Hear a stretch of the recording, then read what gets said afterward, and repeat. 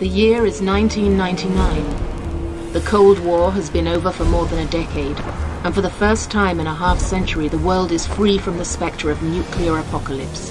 It should be a time of peace and prosperity, but all over the globe, the embers of old animosities have been fanned into flame by the winds of freedom. Terrorism in the 21st century is an international industry.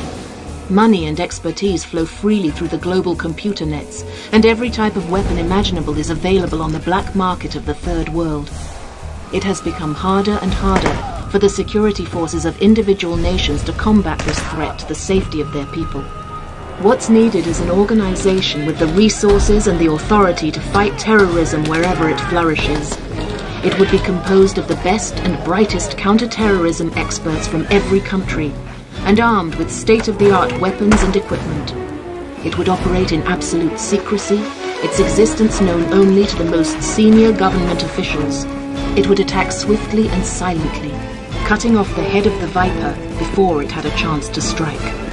Such an organization already exists. Its code name is Rainbow. Tango down! Charlie, go! Get down! Get down! Some help! Get down! Bingo! Got it! Good to go. Roger that.